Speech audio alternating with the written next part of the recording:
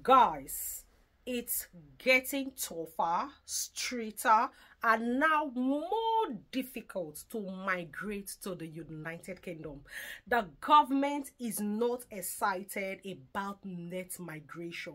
They were doing all they can to cut down net migration. Trust me, guys, the UK at the moment is not UK anymore. Now, guys, watch this and tell me what you think in the comment section. Make sure to like this video, make sure to share this video, and don't forget to subscribe. Watch this, guys. Ryan Little. The first of our 5 points will be to end the abuse of the health. The first of our 5 points will be to end the abuse of the health and care visa. We will stop overseas care workers from bringing family dependents, and we will require care firms in England to be regulated by the Care Quality Commission in order for them to sponsor visas. Approximately 120,000 dependents accompanied 100,000 care workers and senior care workers in the year ending September 2023.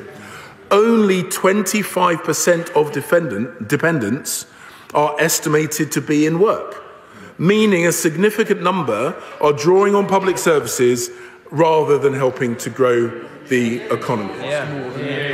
We recognise that foreign workers do great work in our NHS and health sector, but it is also important that migrants make a big enough financial contribution. Therefore, we will increase annual immigration health surcharge this year by 66%, from £624 to £1,035, to raise on average around £1.3 billion for the health services of this country every year.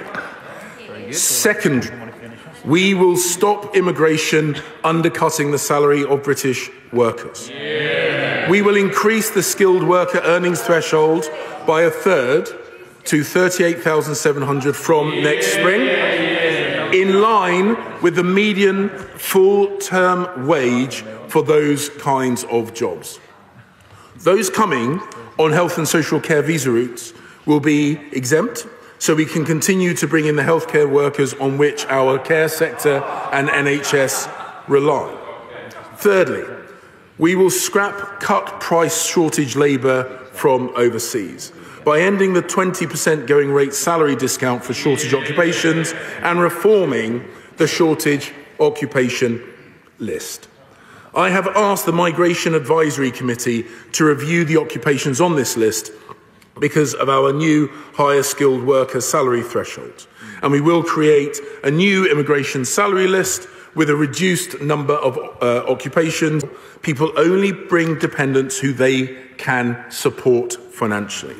By raising the minimum income for family visas to the same threshold as the minimum salary threshold for skills workers, which is £38,700. The minimum income requirement of £18,600 has not been increased since 2012.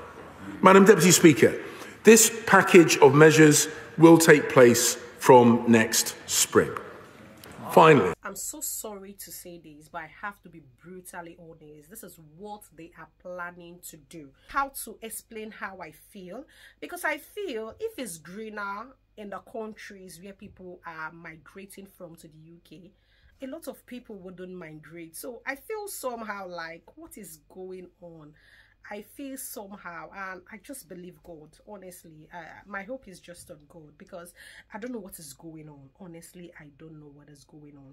The second thing they are trying to do is overseas care workers will no longer be allowed to come along with their dependents. Imagine coming to work and leaving your dependents behind. I can understand this feeling. We came into the United Kingdom. I stayed without my family for some months. And guys, if I'm honest with you, it's not easy.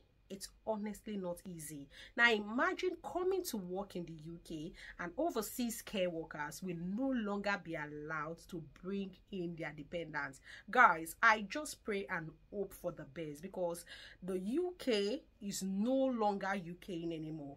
And honestly speaking, a lot of migrants who choose or who wants to come to the United Kingdom might just begin to look for other countries where they are allowed to go and work and go as well with their dependents.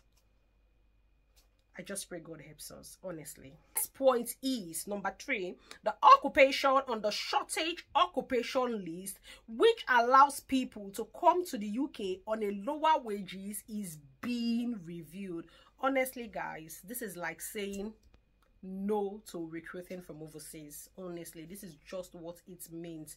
And like I said, I just pray God helps us, because even those in the United Kingdom, if you are really honest, guys, the cost of living now is crazy.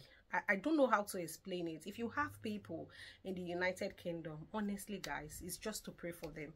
I think it's all over the world now. Things are just so expensive. Cost of living is just so high. Just pray that God intervenes. Honestly, the cost of living now here is no jokes, guys. It's no jokes, guys. Honestly, it's so painful that this is happening, but it's just what it is.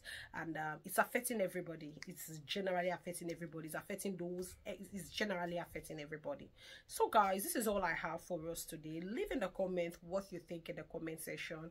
Me personally, I don't know what I think. I'm just I just depend on God. That's all.